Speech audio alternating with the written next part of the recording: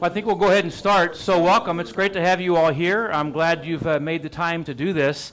There should be on the table a workbook for everyone, and if by chance there's not enough, let me know. We have some extras on the table over here. Also a paperback Bible for everyone. You may have brought your own Bible, or maybe you like to use your Bible on your phone. The reason I give the same paperback Bible to everyone is because not everyone, when I say, well, we're going to look up Romans 8, or we're going to look up 1 Corinthians 13 or whatever, some people can find it instantly, and some people really struggle to find everything. And this is not a class on are you quickest to find a verse in the Bible. You know, God doesn't give us extra grace because we know, in order, Genesis, Exodus, Leviticus, Numbers, Deuteronomy, Joshua, Judges, Ruth, and so forth. And so as not to embarrass anybody or make you feel uncomfortable, we've all got the same paperback Bible. And so if I say we're going to look up 1 Corinthians 13, I'll say it's on page whatever, and then it's just easier for everybody. I also want you to know that I am not going to call on anybody. I'm not going to put you on the spot. I'm not going to put you in a position where you feel uncomfortable. Some of the people who come to our Bible investigation class come enthusiastically and passionately and willingly and cheerfully, and some come because their spouse drugged them, or their mother-in-law drugged them, or their sibling, said, I'm going to keep pestering you until you come. And so I don't want to put anybody on the spot or ask you to do anything that's going to make you feel uncomfortable. So just know that up front. I'm not going to ask you to read the scriptures out loud. You are always welcome to ask questions or make comments. You are always welcome to do that, and just shoot it out. You don't have to raise your hand or anything, but just you're welcome to do that. And then I also, though, put a 3x5 or 4x6 card on all the tables, because my observation is that with a room full of people, some people aren't necessarily comfortable asking questions or making comments. And so, but they are comfortable writing their question down. So if you have a question that you want to ask, and you would prefer to do it that way, just jot it down, and when we afterwards collect the sheets with your names on it, I'll have that, and then next week I will do my best to address whatever questions you had. You can put your name on it if you want the question. You don't have to, so just know it's not necessary. If it would be helpful for me to know who that is, or it may be that we have a conversation on the side. Maybe it's not a conversation with everybody, maybe it's one on the side. So anyway, that's what that is. There are some name tags on most of the tables. That's just so that people, if you know everybody at your table, that's fine, but not everybody does, and so I just want to encourage you to get to know one another. My opinion is that a relationship with Jesus is not just a vertical relationship between us and God, but it's also a horizontal relationship in our relationship with other people. And I think some folks just see Christianity as God and me, when in reality, when you observe Jesus, a relationship with Jesus is about a relationship with all of his creation, but especially with other human beings. And so my desire is that in our time together, you'll kind of get to know one another a little bit better. Again, not putting you on the spot. We'll do a little thing today around your tables that will be very painless, and I'm sure everybody will be fine with that. But just to let you know in regards to that.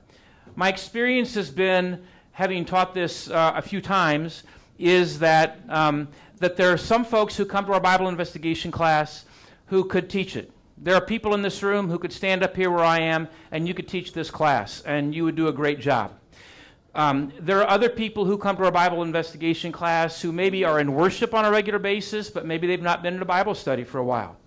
And so this is kind of new, to dig into the scriptures and to examine some of that. There are some people who come to our Bible investigation class who maybe they were, as kids, brought up in the church, and they went to church and Sunday school up through elementary school or junior high or even high school. But at a certain point, you just kind of faded off. And those things in relation to the church, for whatever reason, weren't a part of your life. And so it's been a long time since you've been connected. And then we have other folks who come to our Bible investigation class who maybe the only time they've been in a church in the last 5 or 10 years is for somebody's baptism or confirmation or a funeral or something like that. And so I want you to know that we're really starting at a basic level as we talk about things. But my experience has been that even those who could be teaching the class might pick up one or two things along the way. And so certainly that's my hope as we do all of this. This class, my desire is this. A number of you who are here today are a part of our St. Peter's congregation.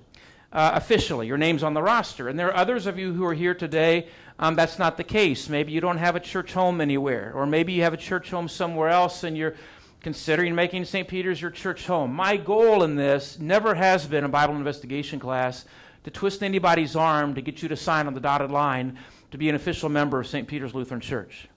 It's my opinion that in God's eyes, whether we are a member of this church or that church is not the most important thing.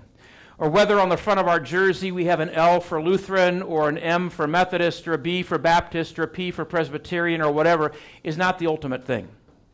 Ultimately, what God desires is a relationship with us and to see us live out that relationship with Him and our relationship with one another. So my desire for all of us in our Bible investigation class is that we come into a deeper relationship with the living God and that we are inspired and encouraged to live out that relationship with one another. That's my goal. So I'm not going to come to anybody who's not on the roster of St. Peter's at a certain point and say, here, sign on the dotted line. I'm not a salesman.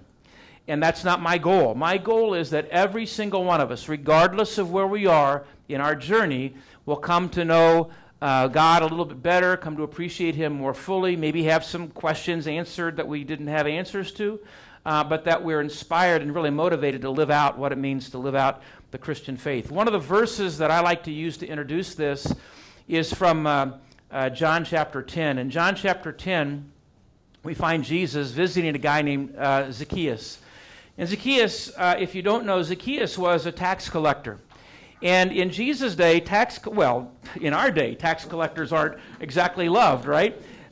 So in Jesus' day, though, Palestine, actually it was Palestine where Jesus lived, they had been, for centuries, they had been conquered by neighboring countries. So, and we'll see it a little bit later, and I'll put it up on the map, but if you go back to the 8th century BC, in 722 BC, so Jesus was born around, actually there's question about when they set the dating. Probably he was born about 4 or 5 BC, which can Jesus be born before Christ? But when they went back and redid some of that, they probably miscalculated. That doesn't change the effectiveness of the Scriptures. The Scriptures don't give those years. But what we find is when they went back in time, they probably made a mistake. But in the year 722 BC, so about 700 and some years before Jesus was born, the Assyrians, which is up where Turkey is now, came down from the north, and they conquered the land known now as Israel or Palestine. So then the people who lived in that land, the Hebrew peoples, the Jewish peoples, they were forced to pay taxes to Assyria and to live according to the Assyrian rules. And then after that, in the year 586 BC, the Babylonians came from the east. If you saw the movie, was it 300? The movie 300, very bloody, very gory. But in that movie, that was a story about how the Babylonians came and they conquered the land. So they conquered the Assyrians. And the movie 300 is about how the Babylonians tried to move further to the west, up against Greece and all of that. After the Babylonians had conquered, then the Persians came and they conquered the land. So now they're paying taxes to the Persians. After the Persians came, then the Greeks came a little bit later, and now the people who live in Bethlehem, Jerusalem, all that area, are bowing down to the Greeks, and then after the Greeks came the Romans. So the people who lived in the land of Jesus had been answering to another nation for eight centuries, and they were tired of it. And so what happened under the Romans was the Romans said, listen, what we're going to do is we're going to bid out the job of tax collector. So we're going to bid this job out. So whoever comes, to work out the best deal with Rome, he'll be the tax collector. So what the tax collector would do is the tax collector knew you. So if the tax collector knew Larry Nordman, and he says, Larry's a good guy, and his taxes are $1,000, and so I'm going to charge him $1,050 because I need something to make a living. So they charge $1,050, and you can't go online and everything else. They don't know what their taxes are. So Larry would write him a check for $1,050, and we're good. But if the tax collector knows Mark Case, who's kind of an ornery guy, and he says, listen, Mark's taxes are $1,000, but I'm going to charge him $1,500, Mark can't argue with it because Mark doesn't really know what his taxes are, but the tax collector is sending 1,000 back to Rome, but he's pocketing 500. And so people didn't like the tax collectors. Tax collector, that was a good living. I mean, you could make good money. And so Zacchaeus was a tax collector, and he worked for Rome. In fact, one of Jesus' apostles, a guy named Matthew, was a tax collector. And Jesus came to him. It's amazing because Jesus says, listen, I don't care your background. I care about you. You matter to me. So whatever your background, whatever your past, I know about it, but you matter to me. And I want to redeem you. I want to make a difference in your life. I want to use you. I want you to work as my agent to make a difference in the world. And he says that to everybody. And Matthew was a tax collector, and Jesus came to Matthew one day and said, Matthew, I got something better for you. Forget about that life of tax collecting. You're not going to make as much money, but I guarantee you the life is going to be much more rewarding, and the eternal rewards are going to be a whole lot better. So Zacchaeus was a tax collector, and Jesus was coming through the town of Jericho. And Jericho is near the Jordan River. Jericho is the juiciest oranges I ever ate in my life came from Jericho. Jericho is like an oasis. So that part of, and I'll show a map a little bit later, but that part of the world is just desolate. It's barren. It's Gretchen. You can hold me accountable on this because Gretchen's been there as well. But Jericho's like an oasis. And they've got these, very juicy oranges. Well, so anyway, when Jesus was coming down, this was the week of his crucifixion, he and his disciples were traveling from the Galilee up north, and they came down through Jericho. And then you would come through Jericho and then go west to Jerusalem. You'd go through the Judean wilderness, and we'll look at all that and talk about all that. But in Jericho, the people had heard about Jesus. His popularity had grown. They heard about how he called a dead man, Lazarus, out of the tomb, how he'd given sight to the blind and hearing to the deaf, and done all these things, walked on the water. And they wanted to get a look at Jesus. So he comes to Jericho, and the crowd's waiting for him. And Zacchaeus, who was a tax collector, it says he was the song says, a wee little man. He was a short guy. He wasn't very tall. And so when you line up for a parade, when we do the Festival of Lights parade, the kids can get up front, and they might sit on the curb. And if a child comes at the last minute, they'll let the child scoot in there. But Zacchaeus wasn't very tall. So he couldn't see over the crowds when the people were lined up to see him, but he was Zacchaeus. He was a tax collector. Nobody cared if he wasn't very tall. You're a tax collector. So Zacchaeus had to climb up in a tree. So Zacchaeus climbs up on the tree. So we're on Washington Street, and the Festival of Lights parade's going down Washington Street, and Jesus is coming down there, and Zacchaeus climbs up in one of the trees, and Jesus is coming down the street, and he looks up in the tree, and he sees Zacchaeus, and he says, Zacchaeus, listen, I want you to come down from the tree because I want to go to your house. I want to have a conversation with you. So Zacchaeus, and the people are thinking, what? He's a tax collector. Why would you give him the time of day? And isn't it interesting how Jesus gives the outcasts the time of day? And I think he calls us as his agents to give those who seem to be downtrodden and ignored and looked down upon, and those who don't really have much of a voice in society, to give them the time of day. In fact, that's part of what it means to be a follower of Jesus. It's not about looking out for number one. It's not about building the power structure. It's about loving the least of these and walking alongside those who are broken. So Jesus says, Zacchaeus, go to my house. I go to your house, prepare a meal. I want to come and talk to you. And when Zacchaeus was done talking to Jesus that day, his life was radically transformed. Radically transformed. Because of the hour, 2 hours, 3 hours Jesus spent with him. I know there are other things you could be doing on Sunday morning. There are other places you could be. My desire is, my hope is, my prayer is that because you, like Zacchaeus, have made the effort to be here for these Sunday mornings for the next few months, that your life will be impacted in a positive way. And that you'll say, I'm glad we did it. And that it was worth the time. Because we met Jesus every week, and we encountered Jesus, and we learned more about what it means to follow after Jesus, and we want that to be the goal of our life. So that's my desire in all of this. On your table, you've got a white sheet where you can put your name. That's just helpful for me. So if, for example, so like last night, I'm coming home from our Saturday night service, and it's raining, and the first thing that crosses my mind, and it was 33 degrees, and the first thing that crosses my mind is this going to freeze, and what's tomorrow morning going to be like? And sometimes that happened. Then I looked at my phone, and the temperature was going up.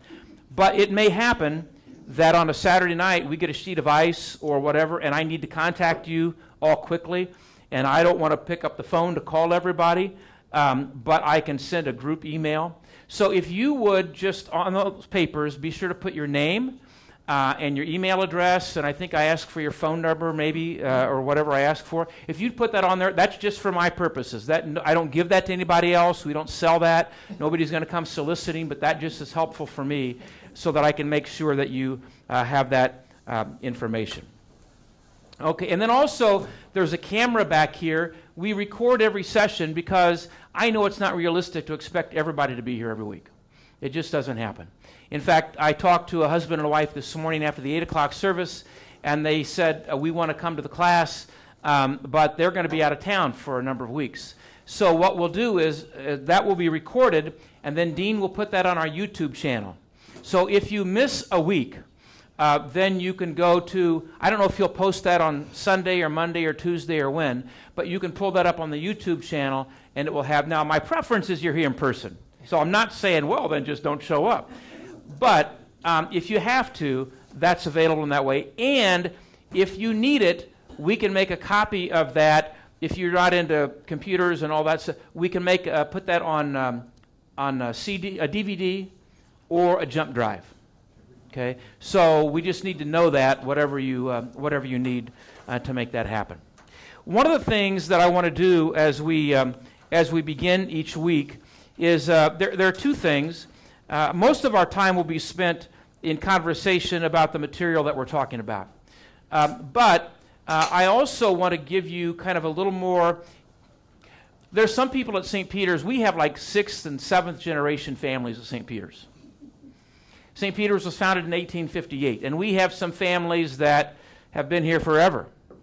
In fact, one of the founding families here, their last name was Keel. Well, we still have Keels who are here. And we probably have people in this room, I don't know that we have any Keels in the room, but people who are related in some way to the Keels.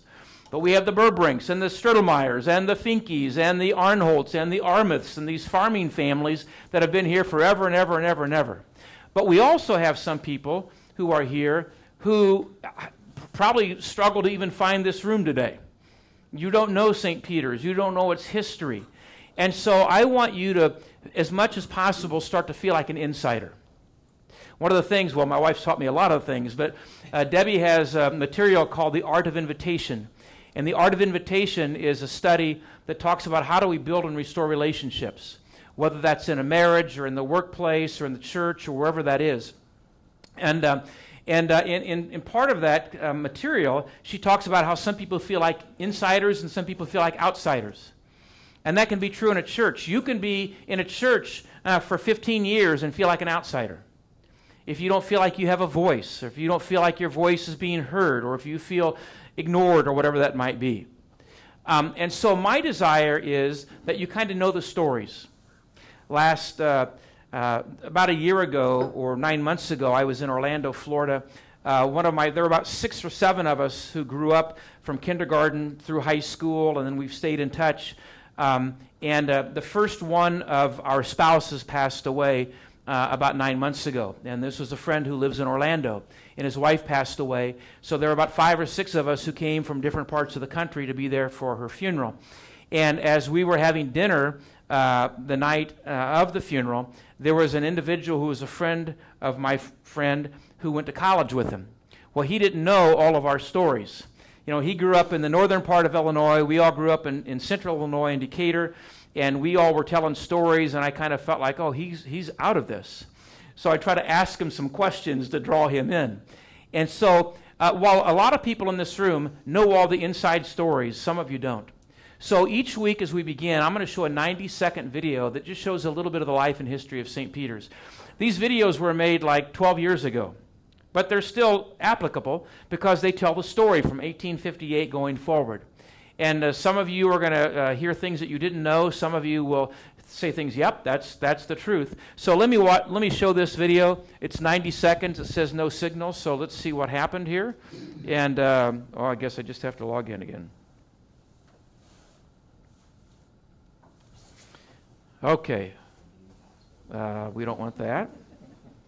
That's what I get when I keep talking so long, and then it doesn't.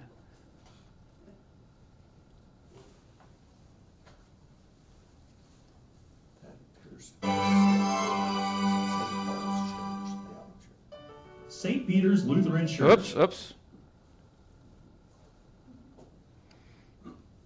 Yeah, they call me Mr. Technology, too.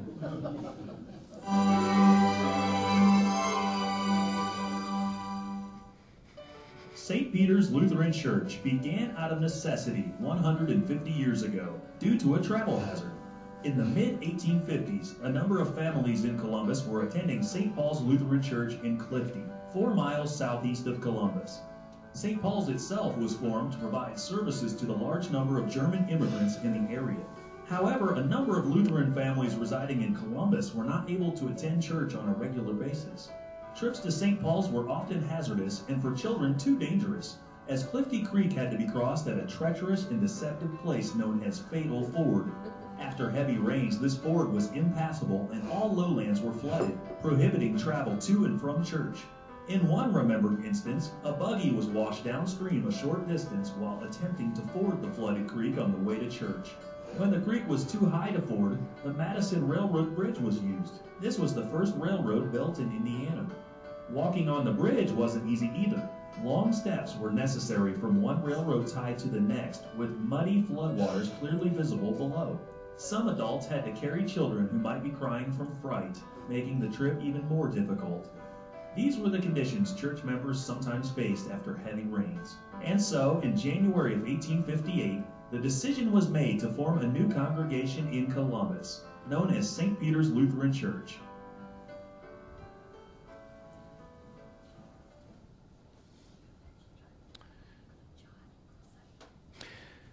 So we had these videos made in, was it 2008?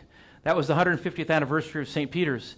And we had a lot of written records, and so we had a team of people. Mildred Smith, some of you know the name of Mildred Smith. Mildred went to heaven a few years ago. She lived to be like 103 years old.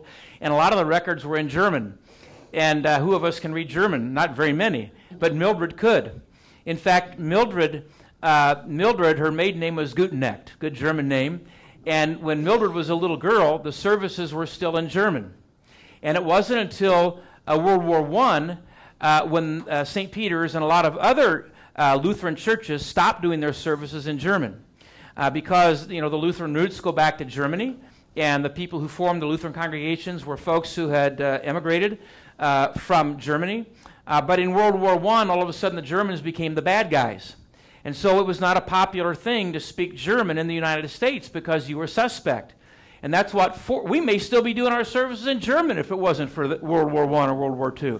So they stopped doing the services in German and did them in English. But when Mildred was a little girl, the services were in German.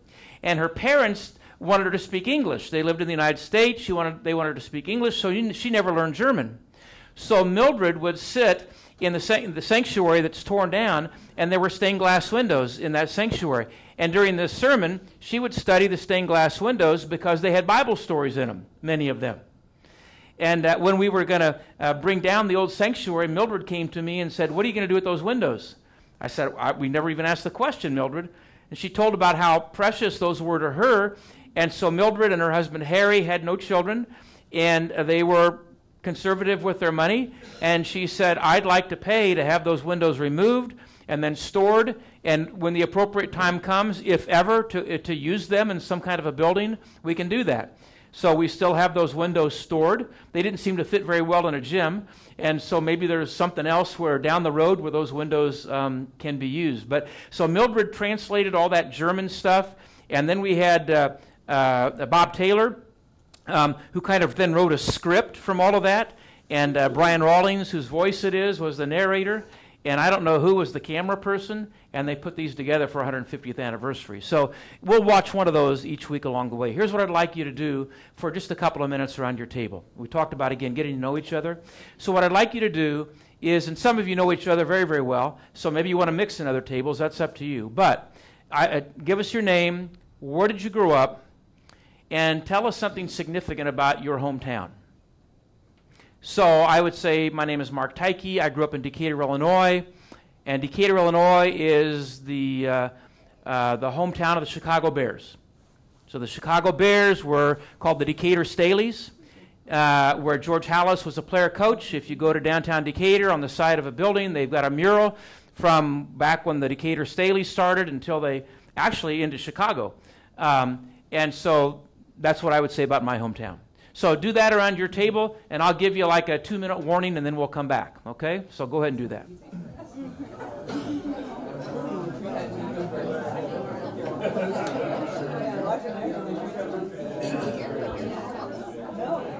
Oh, that's right.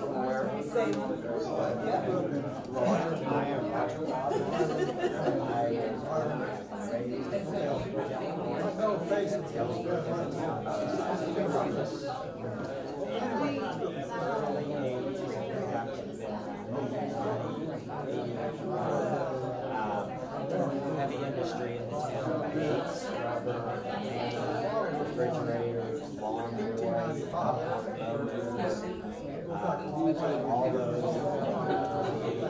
my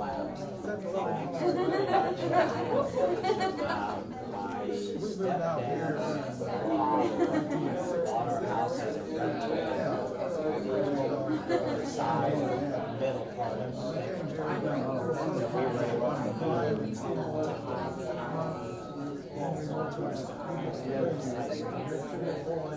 and on the college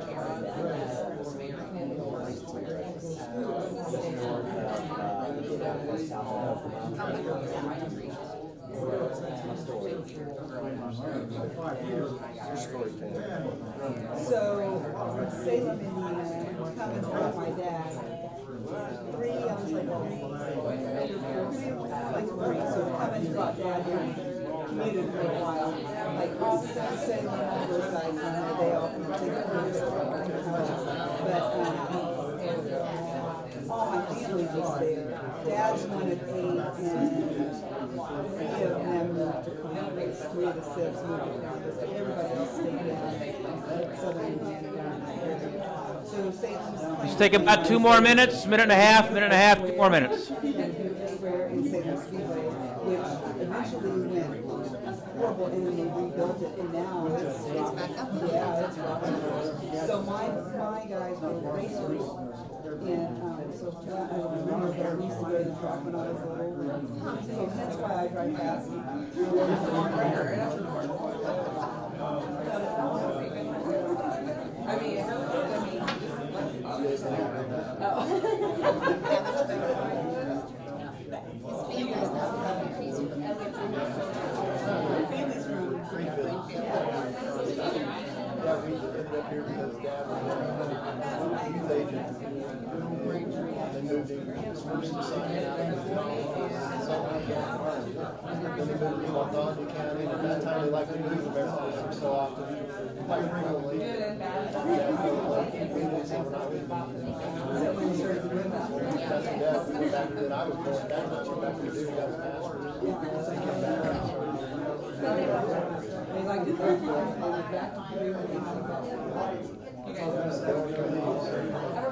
Okay, I'm going to cut you off at this point, and we'll have time during different weeks to take some time to get to know each other. And if you want to sit at the same table every week with each other, you can do that. If you want to move around and get to know some new folks, you can do that.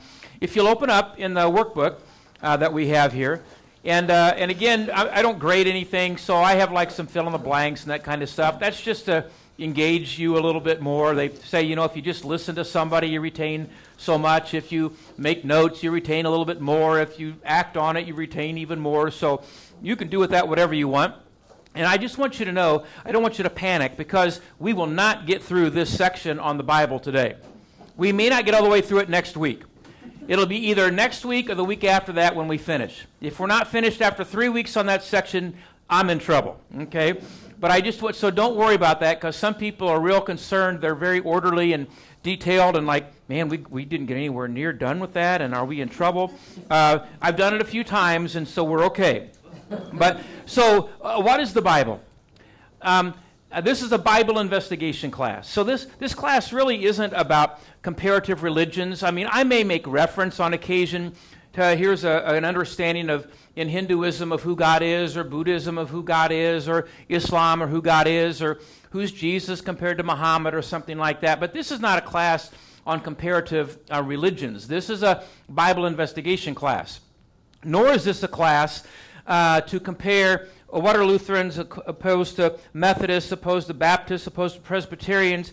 Because you know what? Those of us who are in the church are supposed to be on the same team.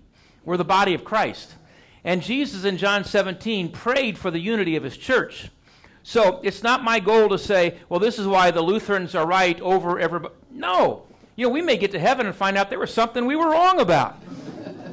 But so we're not here to say, now there may be on occasion where we're talking about the Lord's Supper and the understanding of the real presence in the Lord's Supper, and here this is a Roman Catholic understanding, or this is a Reformed understanding, but the purpose of this is a Bible investigation class. So we're going to begin in what's the Bible and where does it come from and what's all in it, and so those are our first couple of weeks. So, and then we're going to be diving into Bible verses then after that. But for today, first of all, the word Bible simply means book. It comes from the Latin word biblia. When I was in high school, we were required to learn a foreign language, and the language that I took was French. And I don't remember a lot of it, but I do know that that building across the street from our friends at First Christian Church, in French is called a bibliothèque. Biblia. The word Bible simply means book. And in that bibliothèque, in that library that we have across the street from First Christian, are thousands and thousands and thousands of Bibles. Now, not thousands and thousands and thousands of what we call the Holy Bible. So we have an adjective in front of the word Bible to describe it, that it's holy, but the word Bible just means book. The word Scripture, sometimes it's referred to as the Scriptures. A Scripture is just a writing. So we talk about a manuscript. And different faith traditions have different scriptures. So the Muslims have the Quran. The Hindus have the Vedas. The Mormons have the Pearl of Great Price and the Book of Mormon. The Jehovah's Witnesses have what they call their Watchtower articles. So different faith traditions have different sets of scriptures. And the word Scripture simply means writings. Now, why do we call this holy? The Holy Scriptures or the Holy Bible? Because the word holy means, among other things, unique or one of a kind. It's different. And you will find out that I would not put this on equal par with the Quran or the Veda.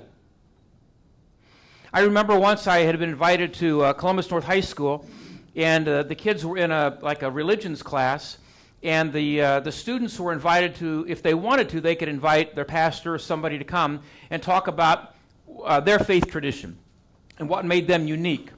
So I remember being there once, and I didn't get invited back, but I was there once, and there's a story behind that. I was nice. I really was nice, but the teacher probably didn't view things through the same eyes that I did from a faith perspective. And there were some students in the class, and they said, because they came from and I knew the perspective from which they came, and there are people who like to knock on doors, and so they said to me, well, you say that you believe that because it's in the Bible, but surely there are extra revelations from God. Surely God gives additional revelations over time where he speaks, and that we should pay attention. And I said, I believe with all my heart that God can speak apart from the Scriptures. I hear about people in Africa who come to faith through a dream that they have. I mean, God can speak in different forms. But what I also believe, and what I said was, if somebody says, well, God said this, or God revealed this to me, I'm always going to line it up with this. So if somebody says, well, God suggested this, or God told me I should do this, or somebody says, I believe this is a revelation from God, I know this is from God, because Jesus addresses that. So anything else that I'm going to line up to say, well, was that from God or not, is if it's in sync with this, then I'm not going to push back. If it's not in sync with this, then I'm going to say, well, let's talk about that. So the Holy Scriptures, because it's unique, it's different, it's one of a kind. So if we, the Bible is divided into two sections, the Old Testament and the New Testament. And if you flip the page, you'll see that I have kind of a table of contents there for the Bible. Some of you said, Mark, I know all this stuff. I know you do. I know you do. It's broken down into, so the Old Testament, Genesis, Exodus, Leviticus, Numbers, Deuteronomy, all the way to Malachi, those books were written between the year 1500 BC and 1400 BC, approximately. We don't know exactly, approximately. So over a period of 1100 years there, we find the writings of Moses all the way through Malachi. BC, standing for before Christ. Now, in the culture in which we live today, sometimes the letters BC and AD have kind of gone away. So if we read in literature today, we may see BCE instead of BC. BCE means before the Christian era. Okay? Or instead of AD, we may see CE. CE simply means Christian era. Now, why is that a big deal? Years ago, that used to really irritate me. And I thought, Mark, get over it. Get over it. Because not everybody, we say be before Christ, but not everybody believes that Jesus is the Christ. So in a world that's very diverse, instead of saying before Christ, that used to really irritate me, but now it's like, no big deal. So before the Christian era began with Jesus, right? And AD is the Latin Anno Domini. Anno, like an annual, year, Domini, Latin for Lord. So year of our Lord. But Jesus isn't the Lord of everybody. So in order to make that more palatable for the 8 billion people on the face of the earth, they use BCE before the Christian era and CE Christian era. So if you see dates that way that say CE, that's what that means. I don't think we need to worry about it.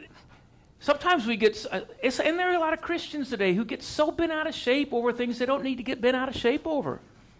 It's not that big of a deal. But we want to rise up and get all upset. I think Jesus called us to love our neighbor. So let's seek to understand our neighbor instead of saying, well, you don't use the language. Get over it. It's not a big deal. And then the New Testament was condensed in a much shorter period of time, from about 50 AD until about 100 AD or CE. So Jesus was crucified around 30 AD or 30 CE. And so about 20 years after the crucifixion of Jesus, then we began to gather those writings. For what it's worth, you don't need to know this to get into heaven. It might help you if you're playing like Jeopardy or Bible trivia or something like that. But the Old Testament's written in Hebrew and the New Testament is written in Greek.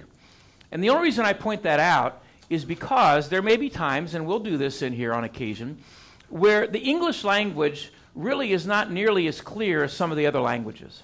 So if we just say, for example, the word love, how do you interpret that?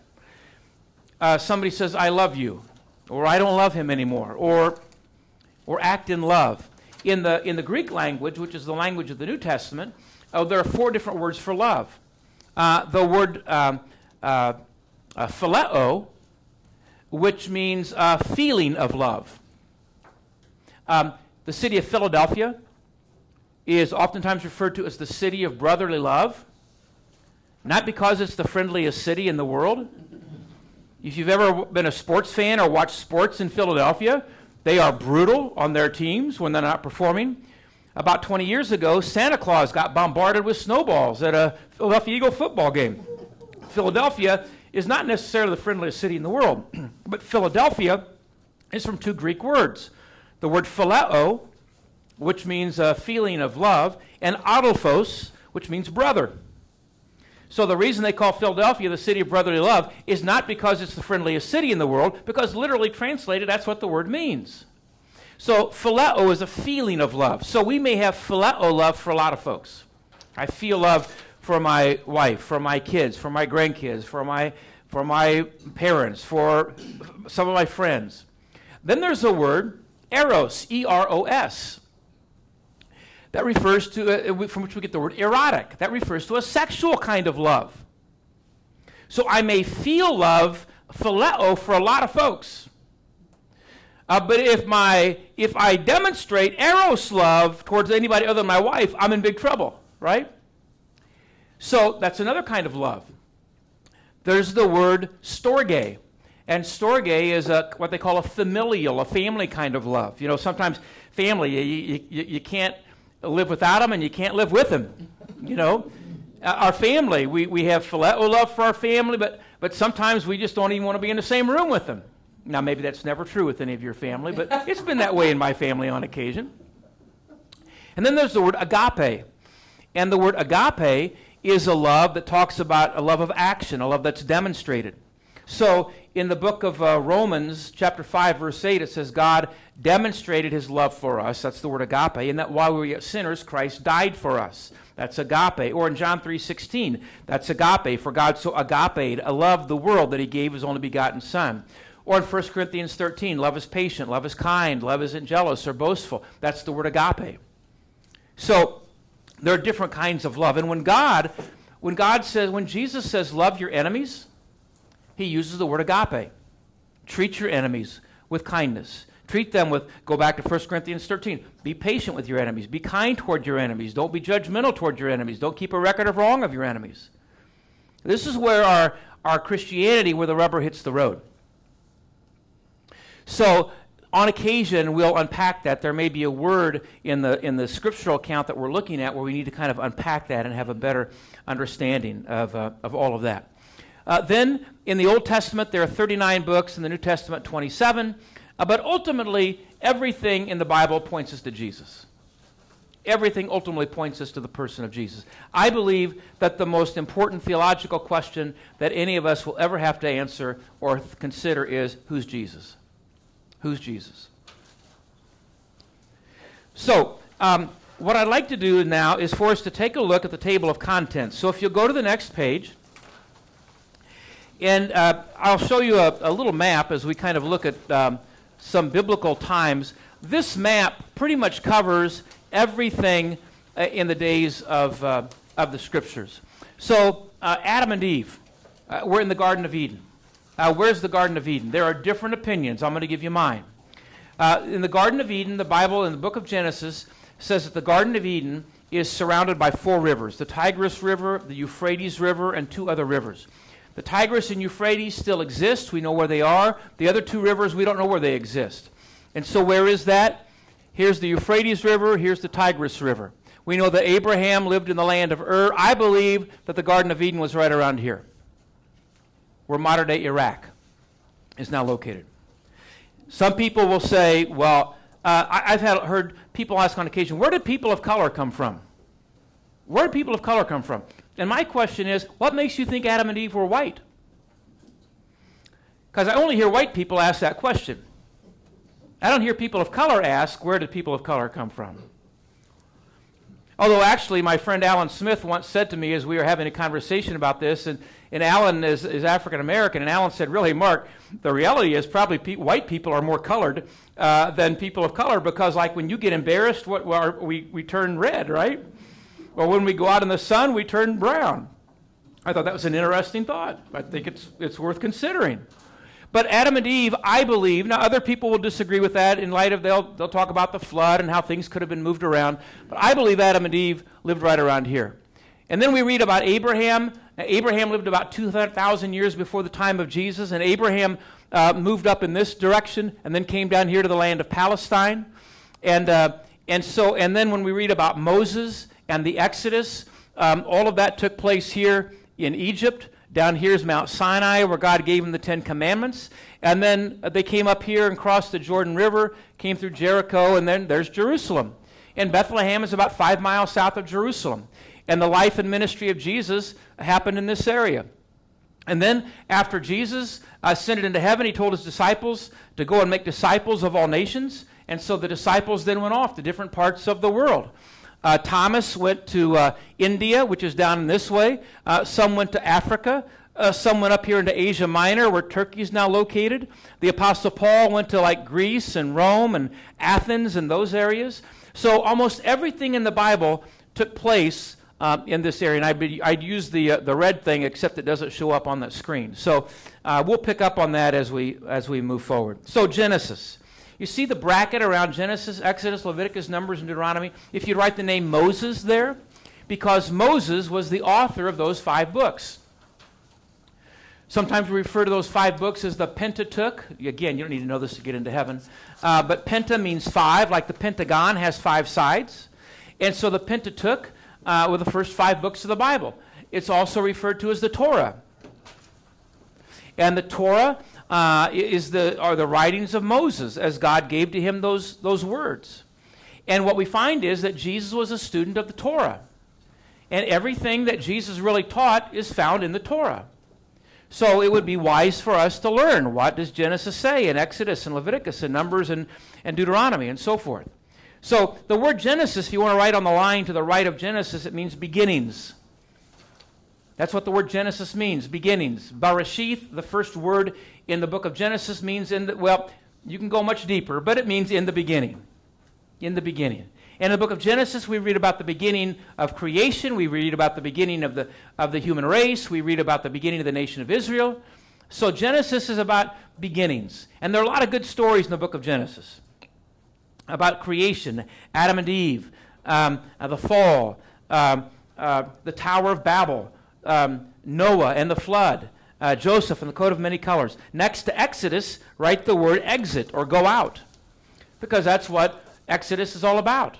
So Moses leads the people here out of Egypt, across the Red Sea, and to Mount Sinai, and up to the Promised Land. So Exodus is about their journey out of slavery, out of bondage, and we'll unpack that when we talk about the Passover and the Lord's Supper, but that's what that's about. Leviticus, if you want, you can write next to Leviticus the word Levites, Levites, or /laws, Laws, because Leviticus is, it's not all about this, but there are a lot of the Levites were like the priests, they were like the religious leaders, and so if your ox falls in a ditch, what can you do to help it out? Or how far can you walk on the Sabbath and all those kinds of things.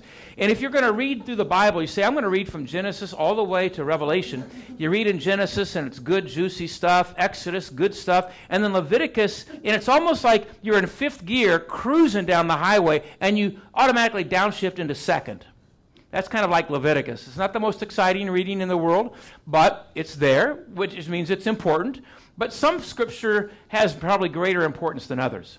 Numbers, next to the word numbers, you can write the word census, C-E-N-S-U-S, census, because in Numbers, and while there are other things there, but in the book of Numbers, it'll say, like so-and-so begat so-and-so begat so-and-so begat so-and-so. And for us, that's boring. We may skip over that, but there's significance to that. If you look in the Gospel of Matthew and Luke, you'll find the genealogy of Jesus. You say, what's the big deal? Because throughout the Bible, we find God dropping little clues so that when Messiah comes, so we know, first of all, we know in Genesis that the Messiah is going to be a human being. It's not going to be an extraterrestrial. It's not going to be an angel. It's not going to be an eagle. It's going to be a human being. And then he says he'll be a descendant of Abraham. And then he'll be a descendant of Isaac, and be a descendant of Jacob, and a descendant of Judah. And he gives all the, and so when Messiah comes, Matthew then lists the genealogy of Jesus, and it all fits. So we may think genealogies aren't important. They're very significant, and they had great significance in the Jewish mindset. And then Deuteronomy. Next to Deuteronomy, right, second giving of the law. Second giving of the law. Because Deutero means second, and nomos means law. So Deuteronomy is about the second giving of the law. So we find the 10 Commandments, the law of God, first of all given to us in Exodus chapter 20. And then we find in Deuteronomy chapter 5, he gives us those commandments again. And we find some things that were listed in Leviticus and Numbers that we find again in Deuteronomy. You say, well, why are they repeated? Well, those of us who are parents, do we ever have to tell our children more than once? Of course. God has to tell us more than once. So those are the first 5 books, the Torah, the Pentateuch, written by Moses. Very, very significant. And the teachings of Jesus are really founded upon the teachings of Moses. Then Joshua. Let me show you the next map. Well, this is just we talked about earlier. So Abraham, again, in the book of Genesis, Abraham lived about 2,000 years before Christ. He lived here. He went up here to the land of Haran, and then he came down in this direction, and that's where he lived. And then Abraham had Isaac. Isaac had Jacob. Jacob had 12 sons. They ended up down here in Egypt when there was a famine. That's where then Moses was born, and so a little bit of that journey. And then when Moses, in the book of Exodus, Moses led them down here to Mount Sinai, where there God gave them the 10 Commandments and gave them a number of other instructions. They wandered in the wilderness, and we'll talk about this more later, for 40 years. They could have made that trip in like 6 weeks. They could have. But they were whining along the way. God doesn't appreciate whining. Not that he's insensitive to us. He is sensitive to us when we go through struggles. But it took them 40 years until finally, ultimately, they went up here, and Moses died on Mount Nebo that you see up here.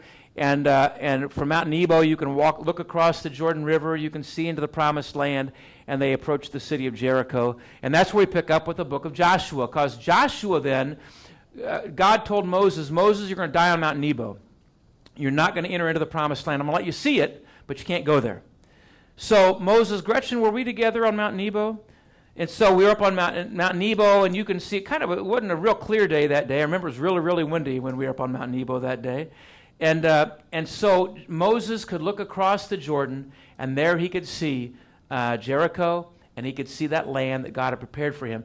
But God said, Moses, you're not going to make it across. So I want you to select. He told him who his successor was. He didn't say, I want you to pick him. He said, it's Joshua. And he made it very clear. And so Joshua then was to be the next leader. And then Joshua led the people across the Jordan River into Jericho and into the Promised Land. So under Joshua's leadership then, the land that they took, that God gave to them, was divided by the different tribes. So we hear about the 12 tribes of Israel. And so these tribes were all families. So we're going to use the term like Jew and Hebrew and Israelite pretty much interchangeably. If you really want to get specific and nitpicky, we can, but for all purposes, we're going to use it in the same way. So the nation of Israel, the Jewish people, started as a family.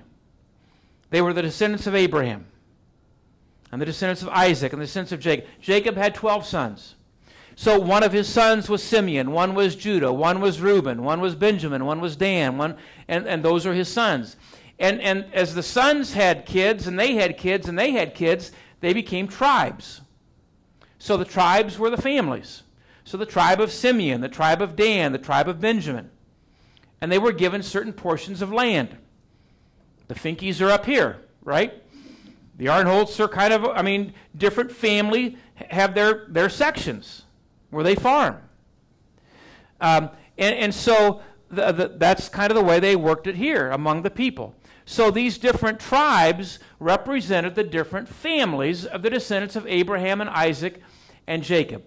And all that was divided up under the leadership of Joshua. So Joshua became the leader of the people. And then Judges. In the days of Joshua, the nation of Israel, and so Moses was around 1500 BC. Joshua would have been around 1400 BC, 1300 BC. Israel didn't have a king. Now the other nations had a king.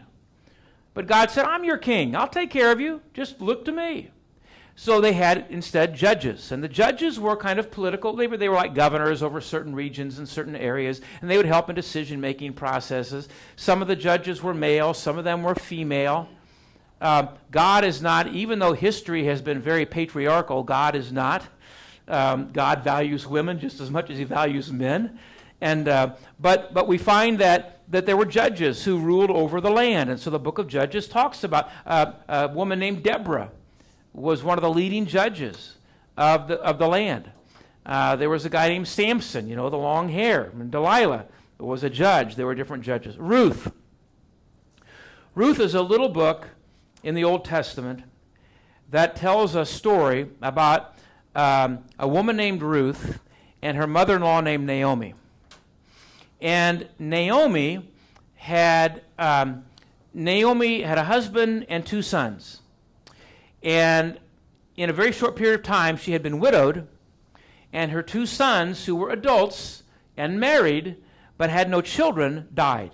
So in a short period of time, Naomi experienced the death of her husband and then the death of her sons. And so she went to her daughters-in-law, one named Ruth, the other, I think it was Orpah, and said to them, listen, you're young, you can find other husbands, so you can, leave me, go find husbands, have kids, make a life for yourself. And Ruth said, no, Naomi, wherever you go, I'm going to go. And your people will be my people. A lot of people like to use that as a wedding text, and really it has nothing to do with marriage as much as it does about a relationship between a daughter-in-law and her mother-in-law. Now, it's okay to use for a wedding text, and you can preach on it in that way, but really it's about a daughter-in-law who vowed to be faithful and loyal and care for her mother-in-law. And as more time passed, Ruth became she was grieving to such a degree that she just became bitter. And sometimes grief will do that. We become angry. That's part of grief. Anger is a part of grief.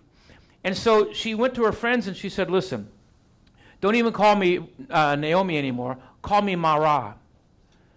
Because Mara means bitter. And when we read as the children of Israel were making their way up to the wilderness and the water was bitter, the word Mara is used. Naomi just became bitter. And sometimes in life, we may get that way. And it doesn't mean that we don't have faith. It doesn't mean we're a bad person. But grief strikes us in different ways. Sometimes grief, anytime, loss and grief go hand in hand. So whether we lose a loved one, whether we lose a job, we could lose our home, we could lose our health. Grief is a part of that process. God wired us up in that way. And it's not wrong or bad to be angry because of our grief or even feel bitterness. God's called us to walk alongside one another. Sometimes, I get the impression that some people think, well, if I'm a believer, I'm not going to grieve because everything's really good and it was God's will. First of all, I don't usually use that phrase, anything's God's will anymore. Unless I know it's God's will that all be saved. He tells us that. But when somebody gets cancer, when a 16-year-old dies in an automobile accident, when somebody dies of COVID, I don't say it's God's will. Who's to say God brought that about? So we can talk about permissive will and everything else, but the fact is that it's okay to be bitter. It's okay to be angry. And what God's called us to do is to walk alongside one another when we find ourselves in that situation. The book of Job is all about Job being hurt and wounded and bitter and angry. And his friends, at least at first, just sitting with him. Not having answers, not to say, get over it, Job. Come on, suck it up. Get over it. And then God provides for Ruth and Naomi in the end, and God's faithfulness. And it's really a reminder. God says, listen, I know life is hard, but I'm with you. And I'm always going to be with you. You can count on that. And then 1 and 2 Samuel, you can write the name David around that, because 1 and 2 Samuel is very much about the life of King David. David, who grew up as the youngest of, I think, 8 boys, and he was kind of the runt of the litter, but how he was the one chosen to be king, to succeed the first king, and and they said, he's the youngest one. And it says, listen, God looks at the heart. God doesn't look at the outward appearance. God looks at the heart. And so outward appearance is not nearly as important to God. And then 1 and 2 Kings, as we talk about, so we see how it's divided. So Saul became the first king of Israel. So we had judges under that group of folks for a couple of hundred years. And around the year 1050 BC or 1100 BC, Saul, S-A-U-L, was anointed the first king of Israel. And after him came David. David was the second king. After David, then came Solomon, his son. And after Solomon, and so we'll talk about all of that. That's what we're going to pick up next time. So next time what we'll do is we will pick up there, And we will try to make our way all the way through the New Testament in the book of, in the table of contents. But what I want to do as we introduce all this is just to make sure that when we dive into the individual verses, we have some context and some background of what's all in the Scriptures. So that's why we're taking the time to do that. And so be patient, and then we'll jump into the lesson after that, who is God, and when he turns the spotlight on himself, who is he? So if you haven't put your name on the white sheet, please do that. If you take the Bibles take your Bible with you, take your workbook with you. If you have extra Bibles or workbooks on your table, you can just set them on that table. The attendance sheet, you can just leave that. We'll have somebody pick that up. And if you have any questions, write on your 4x6 card, you can do that. Let me close with a word of prayer if I can do that. Father, thank you for this time together today. I thank you for every person in this room. I thank you for those who are going to watch via YouTube or in some other way. And I pray that you would continue, Lord, to reveal yourself to us, that we might come to appreciate you more fully and understand what it means to live in that relationship with you. Bring us back safely next week, and we pray in Jesus' name. Amen.